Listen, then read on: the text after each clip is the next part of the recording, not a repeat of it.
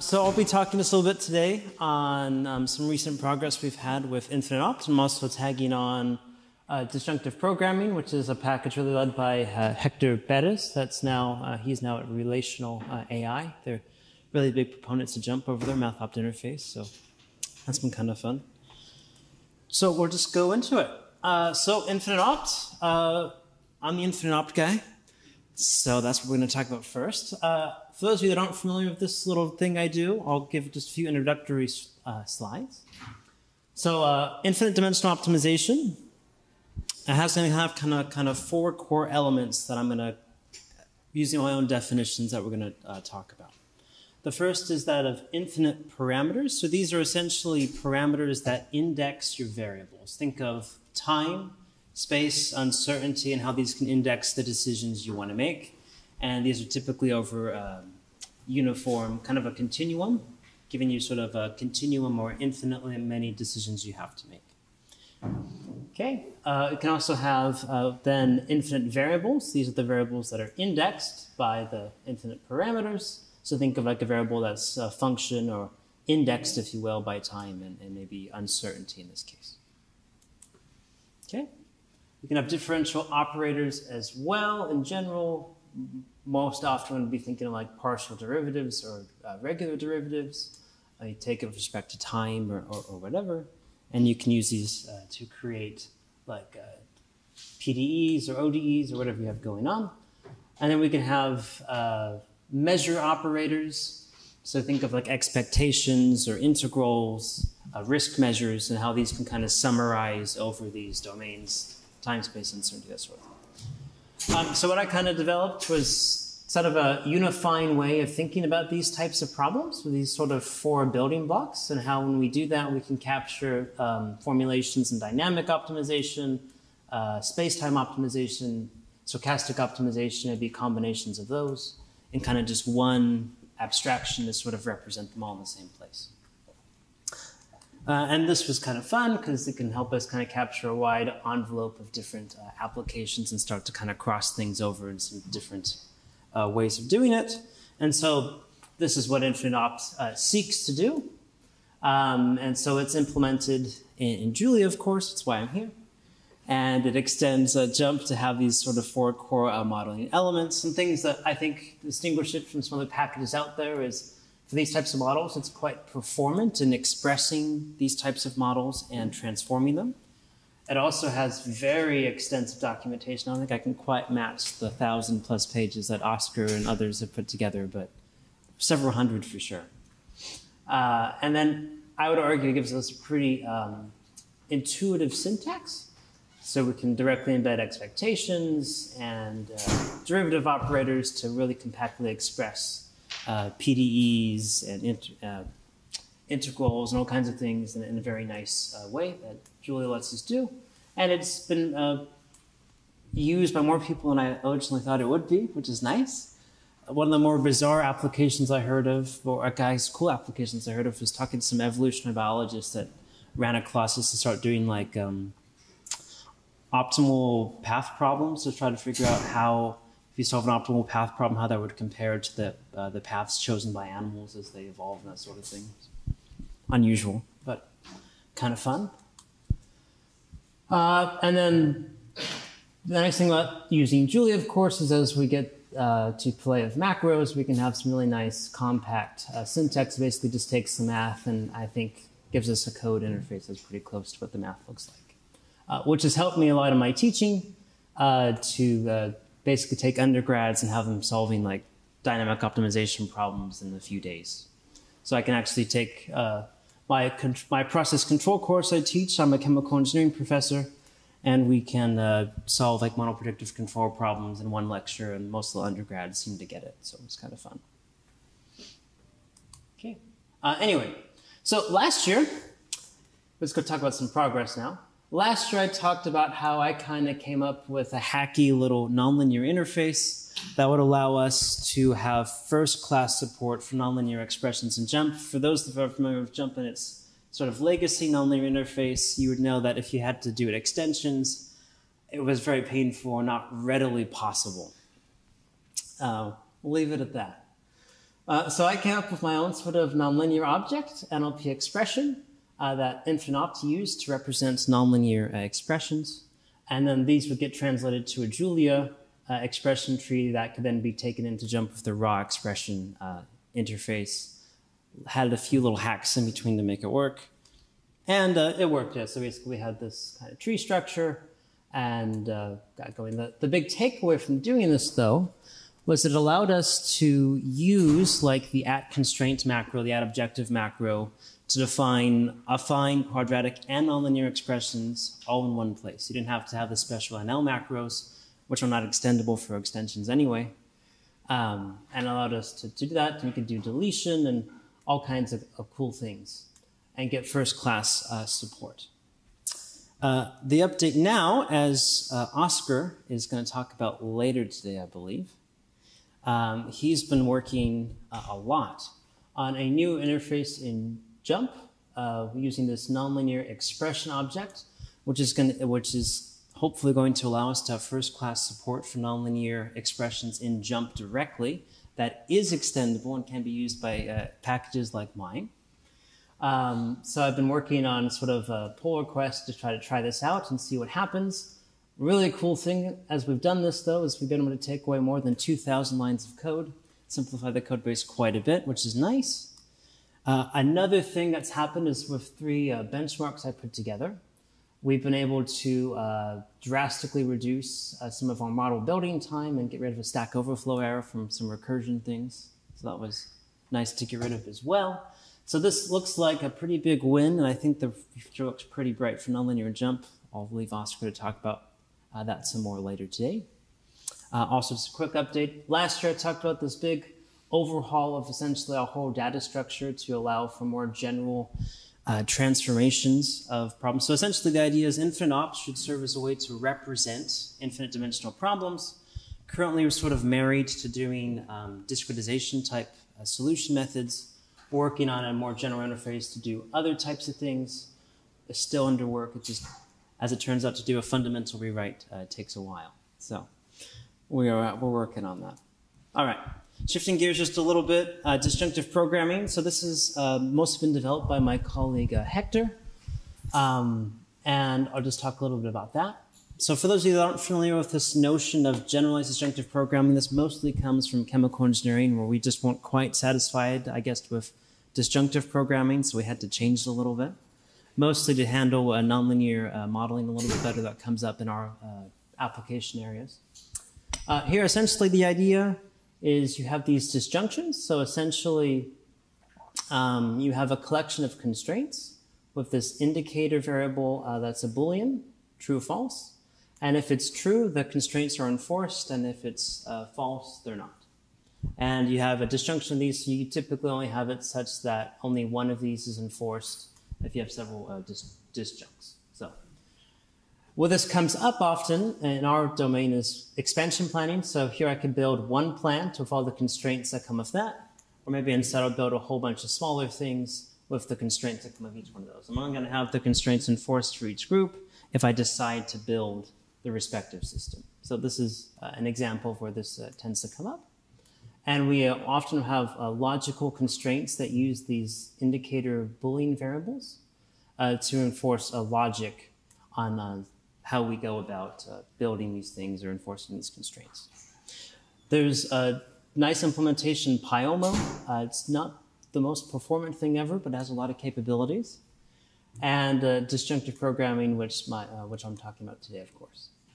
This is just basically the same thing. I'm stealing some slides from Hector here that basically gives the formal definition of what this is. I'll just skip over that, but it's there. A big takeaway, though, is the nice thing about modeling with GDPs is it gives us a nice general framework to represent decision-making with logic without explicitly using a bunch of big M's and these types of formulations directly, where we can just use these disjuncts to encode the logic we want to do and the propositions, and then we can apply general transformation techniques, kind of turn the crank, and convert these into MIPS. So one way to do that is you can turn the crank, convert it into a big M formulation, or you can do a whole formation, which is going to be in general tighter, but introduce more variables. So there's just different transformations you can do that have their pros, their cons. But the nice thing is you can have just one formulation in GDP, turn the crank different ways, and have different ways of solving the problem, different MIPS with different pros and cons. Okay, so this is a problem that he has. Here's technology selections. This is a chemical process. Again, I'm a chemical engineer. So we can have two different reactors we can make. If we have reactor 2, we can then have two separation things that happen afterwards to separate the products that come from that. A thing my colleagues are working on is this idea of nested disjunctions. So you have here a disjunction, and inside this disjunct, you have a disjunction. Basically, we can build either reactor with the constraints that come with it, and if we build reactor 2, we can either build this separator or this separator. So you have disjunct inside a disjunct. You could also reformulate this as just a non-nested disjunct, but he's proven that if you can do nested disjuncts, you can get provably tighter transformations that happen as a result to get better relaxations. Anyway, so this kind of highlights disjunctive programming where it was. So here you define a model, add in some variables that you want to use. You create constraints that are going to end up inside these disjuncts here inside this block. And then you can have this disjunct macro and kind of put them in this syntax. Not the prettiest thing ever to represent that inner disjunction. And then you can start to put more things inside of it. And then you can reformulate it here with a thing of your choice. So this is where disjunctive programming was. And I think this is just continuing the syntax here. So we're doing nested, so we did the outer, and now we're doing the inner. I'm going to move on. But some key things that came up from this as I started talking to Hector was that syntax was okay. Still a little clunky, perhaps, relative from the math into how you put it in. Also, the way he had it implemented is it was just directly modifying the jump model as you would do transformations. So you could do like one transformation, but then if you wanted to do something else, you'd have to completely remake the model because it had a lot of destructive additions and changes to the model. So Winter was quite not very performant as a result. And so if you wanted to scale it to a large number of disjunctions, it would scale to like order n to the 4th or 3rd. So not great scaling. I also, as it will become clear in a second, wasn't compatible with InfiniteOpt, which is the motivation I had. And because of the limitations of jump, we couldn't do nonlinear stuff. But we've been working on a rewrite to address all of those things. So working on a new workflow, where is basically how it works is we're going to make it so it works with abstract models, not just jump models. It'll also work with InfiniteOpt as a result, where we augment them in the extension field with GDP data, which gives us a place to store all the additional modeling elements that will come with a GDP representation. And then we can transform the model using a solve-hook function that's built into it to intercept the thing, do the transformation. You could do it, call it as many times as you want to different transformations in a non-destructive way to the model. And we'll have a better syntax. And we've been playing around with a new nonlinear interface so we can actually support all these different types of expressions that we'd want to do, especially as chemies, where we want to do nonlinear modeling all the time. So this basically is just a simple disjunct, and this is just code on the side to prove that it works. This is the ugly functional form. This is just like calling build constraints and all that sort of thing manually, but it shows that our code is currently working. I threw this together about half an hour ago, so excuse the roughness of the slide. But this is where we want to go. So I'm halfway through finishing this. Well, basically what we're going to do is you declare a GDP model, have your variables as you would normally do for your model. You can create a constraint normally, but then you just add on this tag, like maybe called disjunct constraints, so name pending. And then what it'll do is it'll make it so it doesn't actually add that constraint to your model. It gets saved somewhere in our extension field. And then we can use those specialized constraints to be stored inside of disjuncts that we create inside our disjunction. So they get kind of created in a special way that it doesn't get directly added to the jump model, but will get used as we do the transformation and add and build our MIP. And this will allow us to resolve the model as many times as we want, to as many different transformations as we want in a very performant way that overcomes a lot of the previous limitations and gives us a much more compact syntax, which I'm currently tweaking, so this might change a little bit. But that's the idea. Yep. Now tying this back into InfiniteOpt, a thing I've been working on is what I call event constraints. If you want to talk about this later, I'm happy to. Basically what the idea is, we generalize the idea of chance constraints, but to be used across multiple domains. So you could have like a time-valued analog of a chance constraint over time or something to give you some nice relaxation things. I'm not going to spend time motivating that, but we can talk later if you're so interested. Essentially, what this led to, though, is it turns out these constraints I've been working with can be formulated as an infinite dimensional GDP. So essentially here we have disjunctions now that have infinite dimensional variables inside of them, or infinite dimensional constraints. And you can have infinite dimensional Boolean operators. Currently how I handled this before is I would take my InfiniteOpt model, discretize, then do GDP that works on discrete models, and then do it. The problem with that is if I have some optimal control problem with, say, maybe like 4 infinite dimensional constraints, I discretize it over 1,000 time points, and I get 4,000 constraints to then do these reformulations over. But if I could do this in the infinite dimensional form, I could have 4 constraints that I then reformulate, and then I can transcribe, and it ends up being much more efficient to do it that way. So for a new rewrite of disjunctive programming, it's going to make it so we can create a GDP model, but pass an InfiniteOpt model, and then basically have the same syntax, and we can take advantage of these performance things. So anyway, again, syntax being finalized, but that's the idea. All right, that's some updates in a kind of a rambly fashion, but that's what I got.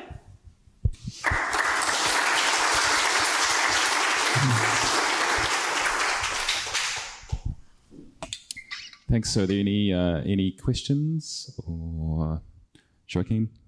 Have you thought about creating a kind of a set that is like a generative set? So you can add like vector of 5 constraints kind of thing, and that would be one of the set, and you can do everything in the MOI level. Yeah. So the question is, have we thought of just using MOI sets instead of, and go down to the MOI level instead of doing this kind of more at the jump level, right? Essentially, right? Yeah. The short answer is yes. Some of the motivations to the jump level instead is it's a little easier to kind of get our feet wet and to prototype. The other reason, though, was as we started getting to what we really care about, like these nested disjuncts and things, it gets pretty nasty to try to figure out how to represent that at the MOI level and then try to have bridges that work effectively and to call that. So trying to get that whole workflow to work effectively, perhaps it is possible. I couldn't quite figure it out. And so to have a way that we could call different transformations by the user on the fly over and over again in different ways and have nested disjunctions with like nested sets, I'm not sure how you would do that in MOI. So that's why we're not doing that. We can talk afterward, though. Yeah. Yeah, so it was approximately the same question. One thing I was wondering is the fact that you're doing at the jump level easier if you want to interface with InfiniteOpt? Yes. Yeah, makes it a lot easier if I want to interface. And I've always been interested by how you combine two jump extensions. Because, for example, here you have a solve hook, but does InfiniteOpt also have a solve hook? InfiniteOpt does not have a solve hook, so it's an extension. Because InfiniteOpt, right, is based off, like, I think it's the only extension that actually tried to implement an abstract model, so it's its own thing. Warning, you can do it. It's a lot of work. I'm not sure I recommend it, but I mean, InfiniteOpt is nice as a result. Whereas, yes, GDP is doing the idea of you just have extension data and you do the solve hook. If you had two extensions that try to do the same thing, yeah, that doesn't really compose. So this goes up to another question I had on my last slide I forgot to really talk about, was this idea of composability. Like, what are some better ways where we could think about making it so jump extensions are more readily amendable to being composed together? It's kind of an open question, I think. And then one of the ways we recommend to extend jump, right, is you can add tags to like variables or constraints. So I'm using this right now of InfiniteOpt and as part of my rewrite. There's a number of situations where I have multiple tags, and then the combinatorics of different tags becomes a bit of a nightmare to kind of make composite types. So coming up with a better way of handling that is also an open question. No, we also have the in syntax when you put variable. Yeah. Like in Polygon, we also use tags when you say actually define a is a polynomial. Yeah. But I think now that with the in syntax, it's a bit nicer to say add variable x in the set of polynomial that x comma. I don't know. Yeah, so you're using like a set type thing. Yeah. Yeah. Any other questions? There's a relationship between disjunctive programming and complementarity. Do you have any They are complementarity? So complementarity, the package, Constraints in general? constraints in general. Do you handle anything via complementarity constraints? So currently, the way this is built out is it, in theory, will accept abstract constraint objects. I probably should be a little more judicious with my checks. So if when you add that abstract constraint object ultimately to your jump model, if your jump model knows what to do with that, you're good to go. If it doesn't know what to do with that, I guess the question was, could you reformulate? oh, could you reformulate in something else? Disjunctive. I see. Yes. Yes, yeah, mathematically, yes, you totally can. Yeah. So the question might be, can you reformulate complementarity constraints into disjunctive programming or vice versa? First question, yes. Is that true? Yes. Yeah, mathematically. Second question is, do you do that somehow? Is there any code that does such things in your scheme? But to so the question is there a way, do we have code built in to take, you specify a complementarity expression and then convert that into a DDP? Is that the question? Or vice versa? Yeah, so as we're building out some of these logical propositions and things, one of the operators we plan on supporting is complementarity. So yeah, it's a work in progress. Yeah. Anything else? Should we thank all of the speakers in this session?